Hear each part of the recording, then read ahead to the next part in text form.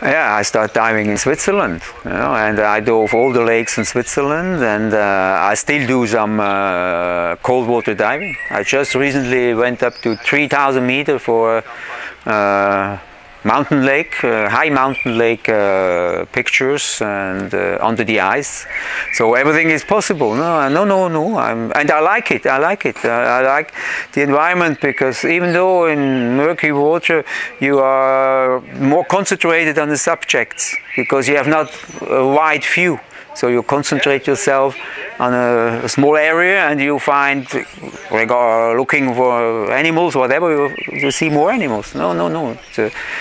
I'm used to that, and I love it. I love it. Yeah. Unfortunately, I never dove here, but why not next time, coming back. Okay, that's good.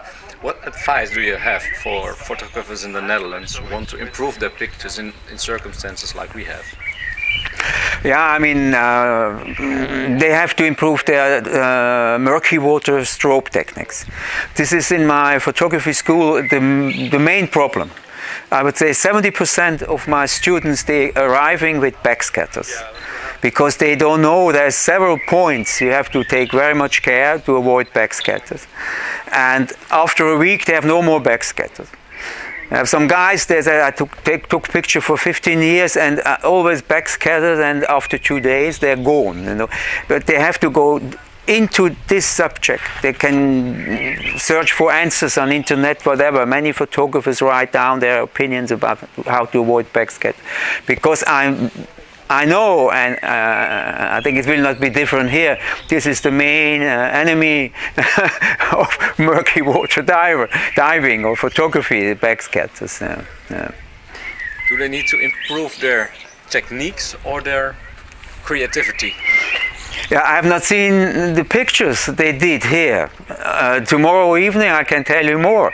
If the techniques are perfect and no creativity involved, or if all the pictures are creative but full of backscatter. It's very difficult. You know? But to be a good photographer, you have to work on both trails. You know? One is handling all the techniques in clear water, murky water, day, at night, current, cold, warm, and of course also creativity. To put a simple subject in your frame so it looks spectacular. And the viewers say, oh, wow. You know? Not looking for subjects which are already very spectacular. This is another thing. Most photographers, they don't take any more simple subjects.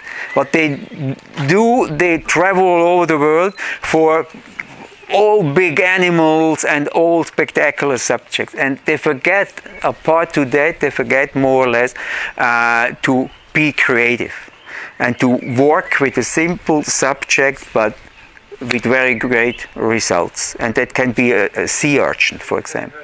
Shooting a sea urchin against the sun, all the light rays breaks in the spines. A simple subject, but a very strong image, very creative image. This is what I miss nowadays a little bit. Thank you very much. Okay, my pleasure.